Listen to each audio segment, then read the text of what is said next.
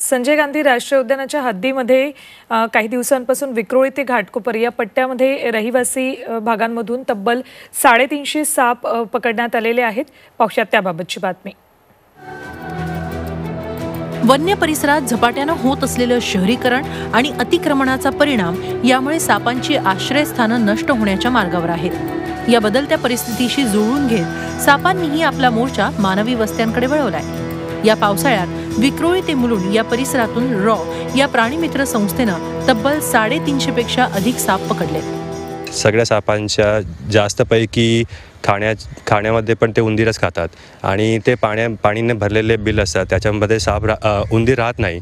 ते मग आता बिल्डिंगमध्ये आणि कोणाच्या घरामध्ये शिरतात, म्हणून त्यांच्या मागे साप पण शिरतात, म्हणून जास्त आपल्याला रेस्क्यूचे कॉल येतात। सापांना वातावरणाप्रमाणे शरीर अनुकूल ठेवण्यासाठी उबदार जागेची गरज असते, कारण साप हा समशीतोष्ण वर्गातला प्राणी आहे। त्यामुळे पावसाळ्यात पाणी शिरत असल्यामुळे आपली बिळं सोडून ते उबदार जागेच्या शोधात बाहेर पडतात। मुंबईमध्ये 40 पेक्षा जास्त सापांच्या प्रजाती आढळून येतात। काहींना या अनाहूत पाहुण्यामुळे भीती वाटते, पण काहींसाठी मात्र हे नित्याचं झालंय।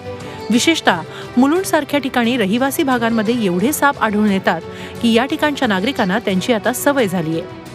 आज के टाइम पे सबको ये मालूम है कि अगर सांप है तो या रॉ को कॉल कीजिए, या तो कोई भी जो इनके जो सांप को पकड़ने के लिए करते हैं तो उनको कॉल कीजिए, वो आके आपका सांप लेके जाते हैं और कोई इशू भी नहीं है, किसी को मारते भी नहीं है। और ना आज के टाइम पे किसी को सेफ्टी, सबसे ज़्यादा सेफ्टी का इशू अब सबसे खत्म हो गया है कि सांप को मारना नहीं है और कोई किसी को काटेगा भी नहीं, कुछ नहीं है। महत्त्वाचं म्हणजे इतके साप आढळून देखील अद्याप या वर्षात तरी सर्पदंशाच्या घटना घडल्या नाहीत।